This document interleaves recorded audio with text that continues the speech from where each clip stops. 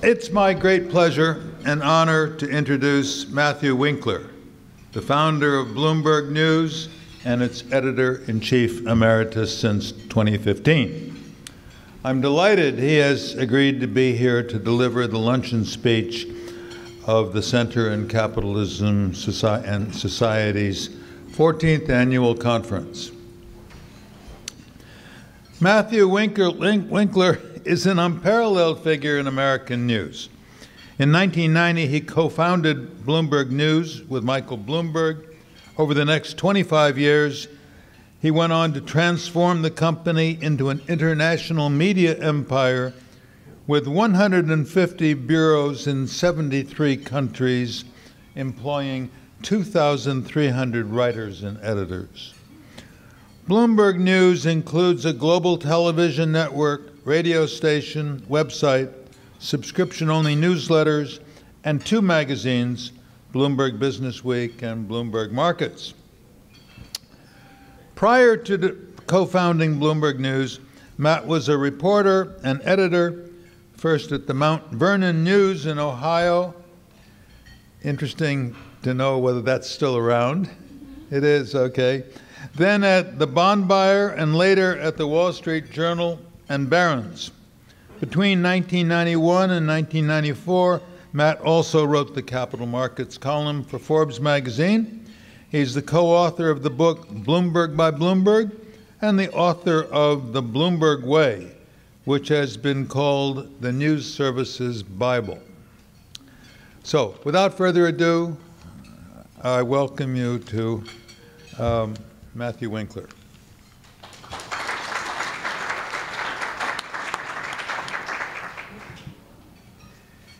Thank you, Professor Phelps, for that very generous introduction, and it's a pleasure to be with you. I should say I come to this meeting, as you just learned, as a journalist, and I'm focused on corporate, economic, and investment data. That's been my specialty and avocation for many decades now. And I'm particularly interested in that data as a way to provide a perspective of the past year, which I think is why Professor Phelps actually asked me to come, because as we all know, there was an election recently, and the outcome was something of a surprise. And already missing probably from the narrative of this momentous event is that only 5 times in American history has the winner of the popular vote been a loser. And if the estimates are accurate, and it looks like by the day they are, Clinton will have won the vote by a margin of more than 2 million votes. And they're still piling up in California as we speak. But as you know, the media, my profession, has a tendency to favor winners, whoever they are, regardless of the circumstances. And this election so far shows no deviation from that tendency. And I say this because the historical fact of more Americans voting for Clinton by such a significant margin might help explain the data that I'm about to share with you that, as I said, was mostly missing from the narrative, the discussion over the past year. The first, and I want to thank my colleague Sasha Graf, who's my chief of staff, for being able to present these slides as I show them to you. The GDP of major economies over the past 30 years is what you're looking at. The US is the green line. Eurozone is yellow. China, which, as you know, is still a developing economy, not a developed economy, is red, but I put that in here because it's number 2. Japan is white, Germany is orange, UK is blue, and Canada is pink. And as you can see from this picture in front of you, there's only one line that is going up. The rest have rolled over since, I like to say, the worst recession since the Great Depression. I know everybody likes to use that word Great Recession, but I think it confuses more than clarifies. It was the worst recession since the Great Depression, and probably comes closest, were it not for the intervention of policymakers, of being another Great Depression. That's why it's worth showing here. And then a bigger snapshot is what's happened since 2008. The US is the only major developed economy, the only major developed country with record GDP since 2008. Again, the US is green, Eurozone is yellow, Japan is white, Germany is orange, UK is blue, and Canada is pink. I dare say at no point on any nightly news, morning news, evening news, online, in the whole discussion of whether the US economy this past year, was there ever the mention, even parenthetically, that the US is the only developed economy in the world that has record GDP. So that's why I share that with you, okay? No one has pointed that out. And again, I'm not an economist. I am just a newspaper man, really. That's where I began, and all I do is just observe the data as it presents itself. Now let's turn to the workforce. The number of workers in the US to assemble motor vehicles and parts increased 48% from 623,000 people in June 2009, which you could argue was the worst point of the recession, to 932,000 currently, and that's according to the Bureau of Labor Statistics. And as you can see, it's quite a dramatic improvement from where we were. That's a 48% increase in the number of workers assembling motor vehicles and parts. Now let's juxtapose that. Let's go to another one. The number of workers in the US construction industry increased 23% from 5.4 million in 2011 to the current 6.7 million. And then, again, that's according to the Bureau of Labor Statistics. And again, I'm sharing with you data that is empirically verified, that is instantly replicated, and so far I think you will agree with me, rarely did this data ever get into broadcast news at any time in the discussion of whether the US in 2016. The next piece of data is total employment in the United States, and this is non-farm payrolls. And this increased 10% during this same period since June 2009, and the current total is 145 million jobs. Now, just put these three pictures in perspective. The big picture, of course, is non-farm payrolls went up 10%. So that's everybody's jobs all thrown into the same mix, up 10%. The specific group of workers that did the best under President Obama happened to be people who were making cars and construction, just for what it's worth, okay? And I'm just showing you data that was there. Next slide is since Obama took office in 2009, and you remember that year, the pessimism was pretty prevalent, to say the least. The stock market, as measured by the S&P 500, probably hit its low around the first week of March 2009. Very few people were bullish on the US. There was only one major investor, in fact, who was, and that was Warren Buffett, and you recall he had just bought some railroads, which gave you some idea of where he thought things were going. But in any case, he bought some railroads, and manufacturing jobs since that time increased 7%. Now, you might think that that's a relatively small number, and in some ways it is, but it happens to be the biggest percentage increase during one president's tenure since the 8% increase when Lyndon Johnson was president between 1963 and 1968. So another piece of context and perspective, I think, that was missing from the political narrative. Now let's go to trade, which unfortunately was essentially given up as a subject, any kind of redeeming value in trade, free trade. As the trade deficit of goods since 2011 is what we're looking at, trade surplus of services is still growing.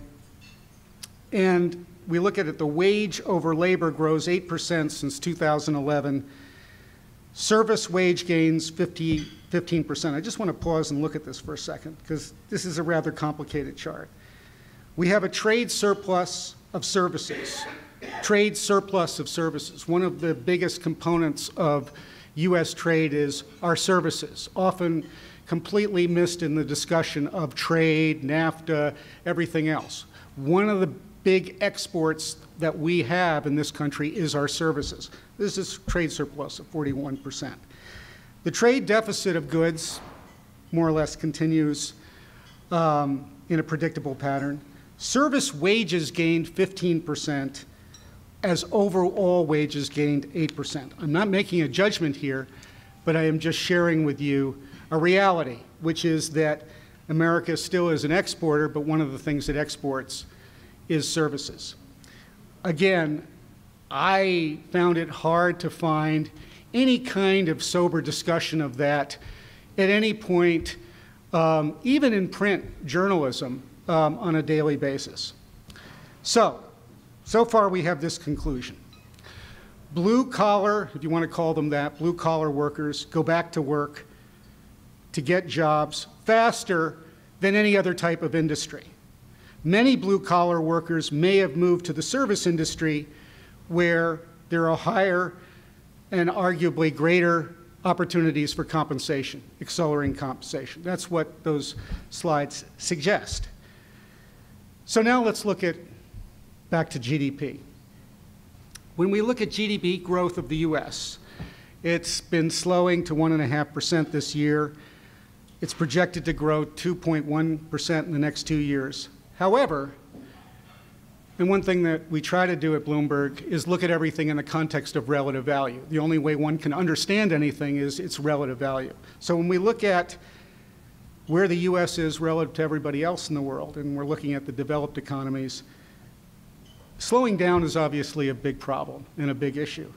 But the U.S. is still performing better than any developed economy so far. And, you know, I've highlighted the U.S. Category in green, but if you look at every country mentioned here, Germany, the UK, France, Canada, Italy, Japan, and Russia, you can see that not only in 16, but 17 and 18, the performance isn't as good.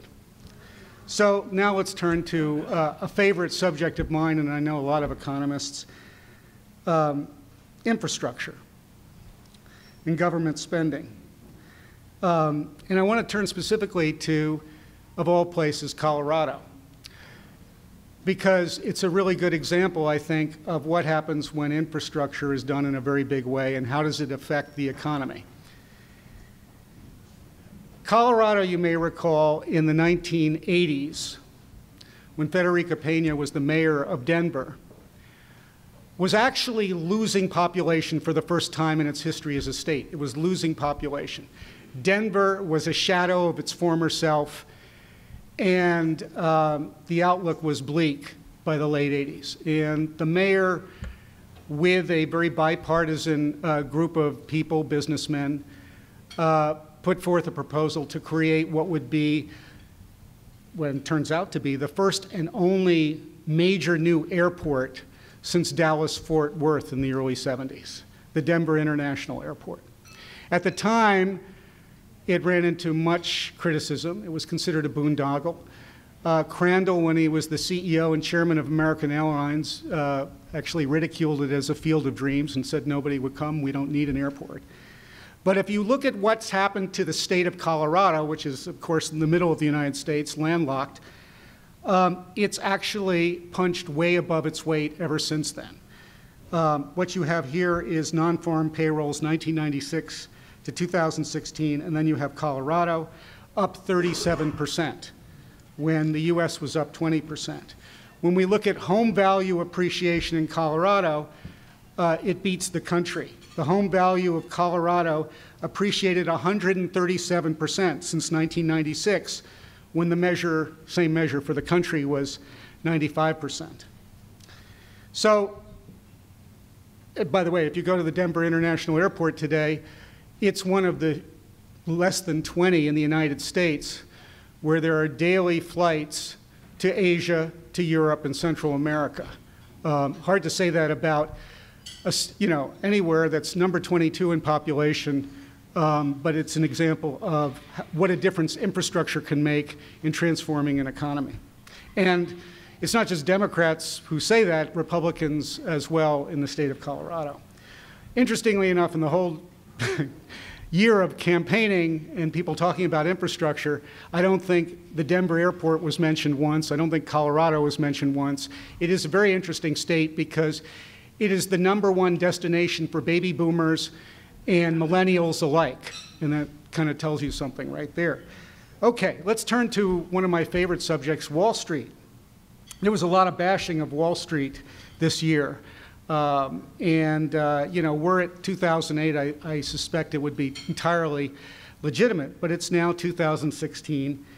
And what we can show when we look at the things that Wall Street deals with is that household debt burden is way down, home equity values have come back, loans are more available. Just look at the Federal Reserve data of banks' willingness to lend, and the bad loan ratio is down as well. So Americans right now, this slide that you're looking at, are within 5 percentage points of the all-time high valuation of their homes in 2006. Now, everybody knows how terrible the financial crisis was, how devastating it was. So to understand, and it was the first time, by the way, in our lifetimes that housing values actually went down. Everybody until 2008 believed that your home was secure and it would see nothing but appreciation now and in the hereafter. Obviously, that wasn't true. But if we look at where we are today, you can see that there's been a dramatic recovery in people's biggest possession. Another piece of data that's interesting, which is household debt payments as a percentage of disposable income, have plummeted to 10% from 13.22% in 2007. Now that's a really important data because that says that Americans are actually in a better situation in terms of debt than they've been in a very long time, They're healthier. Let's turn back to labor.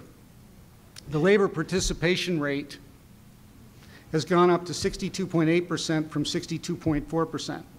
Not great numbers, you might say, except that this 12-month gain ending last month is the biggest advance since 1989. And, as a newsman, I always get, what gets my attention are superlatives. So that's a pretty interesting superlative, that you would see that kind of dramatic increase since 1989. Needless to say, I think you'll agree with me, almost everything I've shared with you so far, you didn't even see debated on anybody's news. Now let's turn to my favorite state, California, which I referenced at the outset of this discussion. In 2015, the gross domestic product of California advanced 5.7% to $2.5 trillion.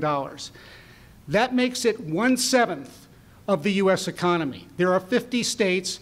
California is 1/7 of those 50 states in terms of GDP. The rest of the U.S., by the way, gained just 2.6% in 2015. So what's the significance of this? Okay, you read a lot and heard a lot about North Carolina. You read a lot and heard a lot about Michigan and Ohio and Pennsylvania and Florida. California created more jobs than Texas and Florida combined last year, okay? And with this GDP, it is now the 5th largest country in the world. It has supplanted in the past 3 years France and the UK and Brazil, not necessarily in that order. And because of Brexit, and because when you do the math on what the economic forecasts are this year and next year for the UK, you calculate the plummeting pound after Brexit, you wind up with California's GDP easily exceeding the UK, which it was behind at this time last year. But the bigger point is this about California. it is really a country. And unlike maybe other parts of this country, it is not polarized. Okay? It is a country where people's preferences and public policy converge seemingly harmoniously. And again, what California means to the United States in terms of its GDP, in terms of its job growth, much of what it has done in the past year is just completely missing from anybody's conversation. And as you can see from this chart, you see that California grew twice as fast as the rest of the United States. Another fact about California, during the past 5 years, the companies big and small in California, and what I'm talking about are the Russell 3000. So that's 3,000 companies. If you looked at those companies by every investment measure we have at Bloomberg, okay, return on assets, return on equity, all of the PE, everything that you can think of, companies domiciled in California outperform companies in the rest of the United States over 5 years and over 1 year, really pretty much any period. But this graph right here gives you a sense of that. Okay, let's turn to debt. Where we are with debt, because we're probably going to be talking about that for the next decade, increasingly. Corporations. When we look at U.S. companies today, all U.S. companies, again, let's take the Russell 3000. We find that the net debt ratio to earnings before interest, taxes, depreciation, amortization, that ratio of companies, say, from the S&P 500 index, it fell to the lowest point since at least 1990 when we began compiling that data, which means it actually may be the lowest ever, because if you think about where interest rates are today and where they've been, this debt ratio of American companies may be the lowest ever. So what does that mean? It actually means, because this ratio is arguably one of the most conservative measures of measuring the health of companies, means that American companies are the healthiest they've been in quite some time, maybe forever. Again, this is a piece of data that may seem arcane to many people, but in fact it's very interesting in the context of where the United States is relative to everybody else. You can't find any kind of performance about corporate Britain, corporate France, corporate UK, corporate China, corporate Germany that comes anywhere near the performance of corporate America by this measure. Okay, so what about the American consumer? When we look at the sales per share from consumer, there's one more thing I want to point out. When we look at this, sales per share from consumer discretionary companies in the S&P 500, it's at a record. Now, everybody knows consumer discretionary companies, those are the things we don't need compared to consumer staples. The gap to the similar measure of consumer staples companies widened to a record since 2008. That's what this slide shows you. Now, growing spread could mean that consumers have the most disposable income to spend while not posting inflation concerns. I won't make that judgment.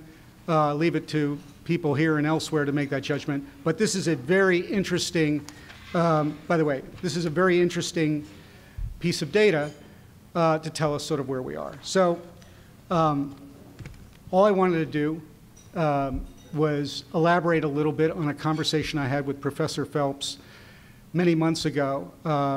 Like so many of us, the mood at the meeting where we were at was pretty gloomy.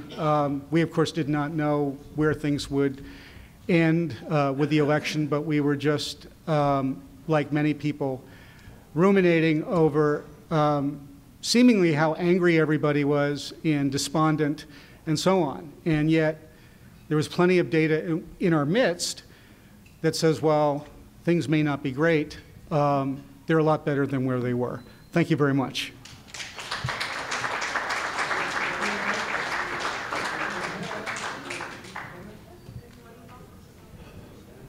There's time, plenty of time for questions. Yes. You got one right here, and you got one right here. You spoke about U.S. compared to Europe, which Europe doesn't do well in a lot of ways. Could you think some more about a 2% growth that we've been experiencing relative to, should it have been 4%? And if so, why the difference? Okay, that question is about why not 4% instead of 2%. Is that right? And the answer can't possibly come from me, because I'm just a newsman and I just report on what I see, which is data. I try to become illuminated by talking to people like my good friend Professor Phelps, Dr. Phelps, and he has, as you well know, a very articulate theory and explanation about why we're not at 4%. All I do, or try to do, is just share with people as much data that is relevant to the discussion as possible. That's all I can do. So I can't give you an answer that you're seeking. You're going to have to get that from a much brighter light here than me. Nobody brighter than you, Matt. Edmond Fondery.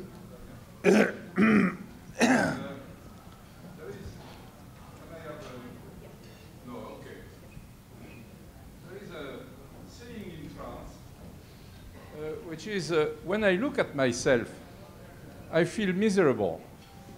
But when I compare myself to others, then I feel heartened.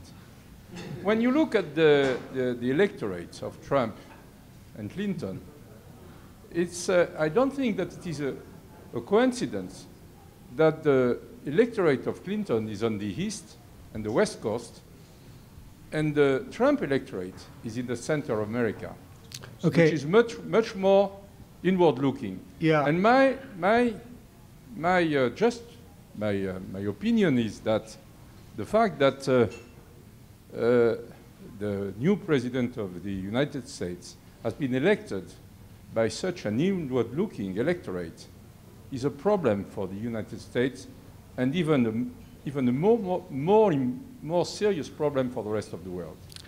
I think that's undoubtedly true, everything you just said. And my favorite aunt used to say, after we snapped a picture of her, just give it 5 years and it'll look great. But all kidding aside, I think that's partially true about the election, although I would qualify it. Nevada is not on the West Coast. Colorado's not on the West Coast. New Mexico's not on the West Coast. Arizona was closer than it's been in a very long time. The margin of victory in the so-called battleground states was as slim as it gets. And if you go back to 2012, the margin of victory for Obama in the battleground states, and many of them, was as slim as it gets. So I think you have to be very careful about jumping to conclusions about, you know, what the electorate is telling you. But here's what we do get from the data, the voters. As I said before, very few people are reminding us every day that she will have won the popular vote by a margin that may be a record of more than 2 million votes. And the people who voted, yes, they're on the East Coast and they're on the West Coast, but those people we're talking about are increasingly multicultural, multi-ethnic, very diverse, young and old alike, male, female, and transgender, gay and lesbian. And that actually is the future of the 21st century, certainly in America. That's where we're going. So I would hesitate to draw, you know, some big conclusions just on the basis of the Electoral College, which twice now since 2000 has returned somebody who got fewer votes than the winner of the popular vote to the White House. I do think, you know, the reason why I wanted to share this data is because I don't think the electorate has been well served by the discussion of what matters most to them. I don't think the electorate has heard enough from people who can report to them what the state of economic affairs is, even if it's not as good as it should be or once was, although it's questionable to say, you know, were we ever in some kind of golden age? When I was talking to Professor Phelps about this very issue, you know, I grew up in the 60s, And I remember and Professor Sennett, in fact, referenced him, a Southern politician, George Wallace, who had a very successful slogan, "Stand up for America." Sound familiar? And he did very well. He won Michigan, in fact. He won the state of Michigan. He won the state of Michigan when Michigan had an all-time high employment of everybody putting out automobiles, okay? That was the best we ever did in the 1960s, and George Wallace won Michigan. So I think there's something more going on here than sort of an economic backdrop, which the media likes to put in this box, and I don't think it's really as accurate as it's suggested. Padma, Professor Desai. Thank you, Professor Phelps.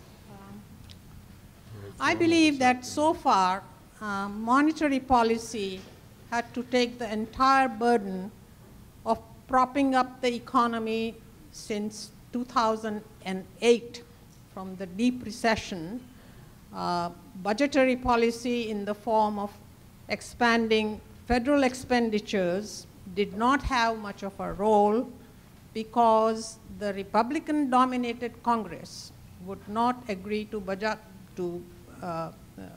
President Obama's proposals of federal expansion of federal budgetary spending.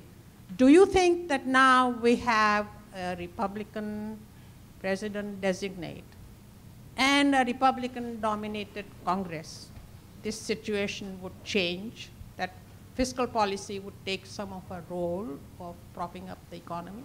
Thank you. Again, I'm not qualified to make that judgment or provide that assessment. I can say this. The one thing both of these candidates had in common was a commitment to infrastructure. And many economists have written quite significantly about how important infrastructure in the United States is and how constructive it might be. So I like to think that maybe we'll get lucky here, better lucky than smart, that we will see a fiscal policy that may have the impact. What would worry me, though, is if we have huge tax cuts at the same time that we have massive spending, and we've sort of been there before, and that's not a recipe for long-term growth. I'm not the only one saying that, by the way. I'm just repeating what's been said.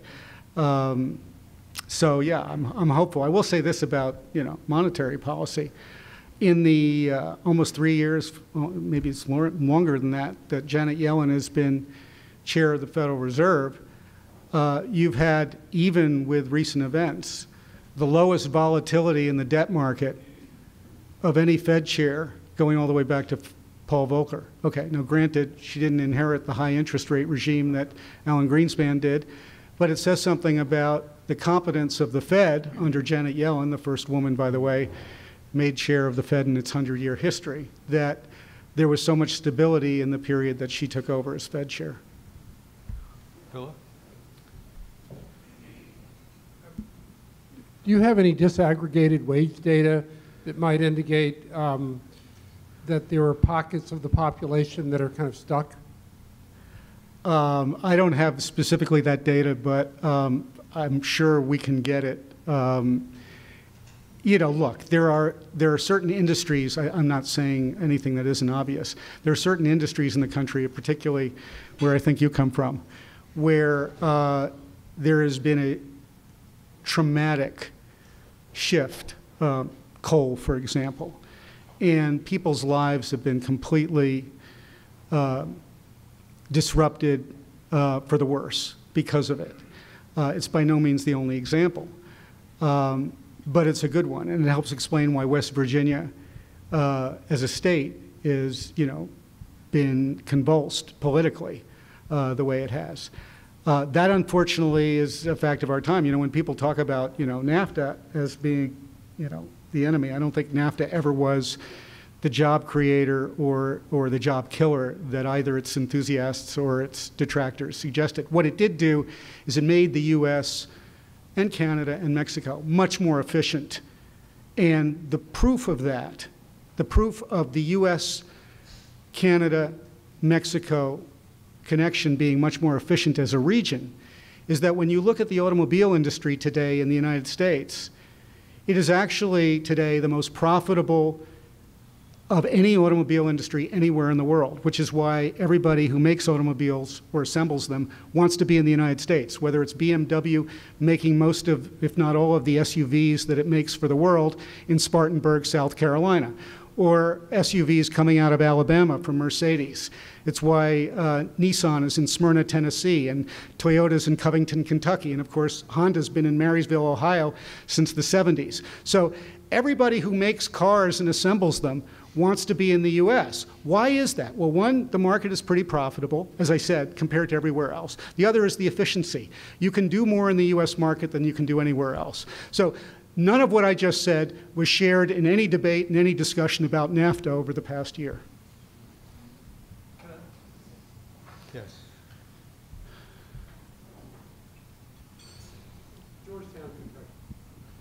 Georgetown, Kentucky. Hi, Ed Stringham, economist, Trinity College. Will you give your name, please? Forgive me. Ed Georgetown, Stringham. Kentucky. You're absolutely right. Thank you.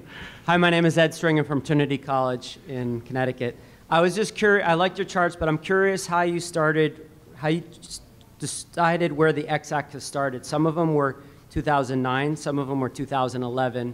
If we want to actually look at an accurate depiction of what happened over the 8 years, why weren't you choosing 2008 to 2016, where we might have priced policies of the current president into them as they started? And then I'm also curious to know how you decided to have a positive or a negative assessment. So you showed about how there's a lack of corporate debt in America today, and you said, oh, this is amazing. And a lot of other people would say, well, this is terrible. Companies can't have access to debt. Private equity firms have highly leveraged companies, and they're outperforming publicly traded firms because publicly traded firms don't have access to debt. Thank you. Great questions. And let's take the latter first. What I showed you was the debt ratio, which is different from debt. The debt ratio is a way to calculate, essentially, is a company able, given all kinds of risks, to deal with those risks going forward. It is not a data point that says this is the level of debt that a company has. So it's a very important distinction, okay? So that's why we use the debt ratio, not to show you essentially the level of borrowing of a company, but to show you how that company is operating with the debt that it has. So that, and by the way, that is not an original, if you will, analysis. That's something that I think in all business schools, when they look at, how you look at companies, that's one way to measure it. Now, in terms of data points and where we started, the first one goes all the way back 30 years. So this is the big one, the big picture of GDP. The reason why I picked 2009 in some cases, because I was trying to say, okay, this is a political year, and we're measuring the performance of the most recent occupant. So might as well start when he started, which was in 2009. Simple as that. I wasn't trying to be clever in any way, but we could have started in 2008 if you like. But that's why we picked 2009. In terms of other years like 2011, we were looking at when did we start seeing the beginning of the recovery. The worst of the recession was in 2009. The recovery started to be evident in 2010, but it was really in 2011 that we started to see enough evidence to say this really is a recovery, and it's unmistakable. So those were the assumptions. They weren't, for anything other than that. That's the reason. Gilfie Zuega. Yes, one question about the media. So what do you think? What do you think is the role of the media, in particular channels like Fox News, in creating maybe false perception of these data, and a nation that is incapable of compromising and acting as one whole? I come from a very old-fashioned school of best practices, starting with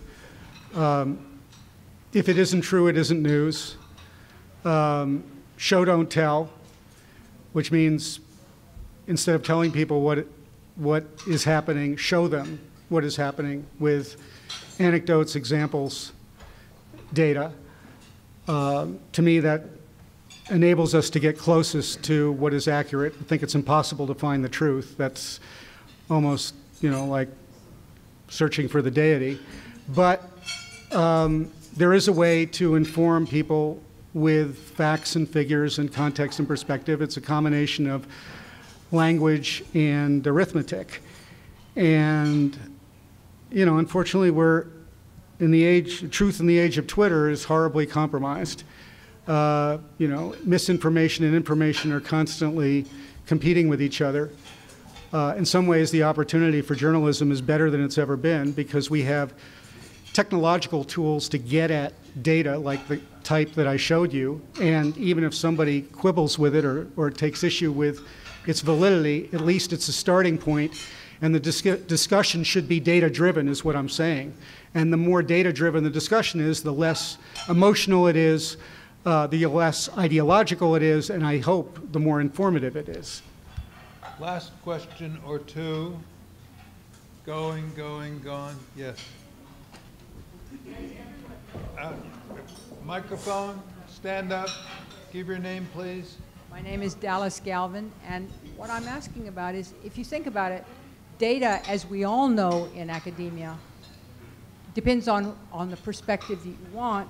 The data that you've given suggests that everything is kind of peachy keen and that the media didn't mention those things. When you talk about infrastructure, are you thinking, because this is a conference on the working class, that somehow or another there will be so many more jobs that working class people can get together, form unions, and actually have a real income? Because clearly they don't have an income. Otherwise, they wouldn't have voted the way they did. It isn't a question just of not enough information, which I agree with you, in the media. They look at their paychecks every week and they know they're not doing well. What's the question? What's the question? My question is, do you think that changes in infrastructure... Into the microphone, please. Okay. Sorry.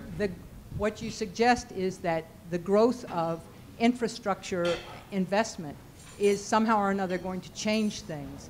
And what I'm saying is that the people who voted more than likely for Trump, but in any case who vote every day by going to the bank and looking at their paychecks, know that this data that you've just shown is divine if you happen to be in the 100,000 up category. But for regular people, the reason they voted against Mrs. Clinton is in large measure because they didn't feel that they were getting it. Do you think that the infrastructure increase will cause more union involvement and therefore an increase in real salaries and real ability to... I'll give you an example of what I'm talking about. And I think everybody in this room actually can relate to it. First of all, I would say infrastructure is not a panacea, and it never will be. There happens to be, however, a growing, accelerating need for infrastructure spending and improvement because our roads, our bridges, and I don't need to go any further, are in such disrepair, not to mention lots of schools and hospitals and so on. So it would be to our benefit as an economy to have these institutions fixed for the better, and one of the byproducts or benefits, of course, is that we'll put a lot of people to work who otherwise wouldn't be working. Now, let me give you an example that's right here in our backyard.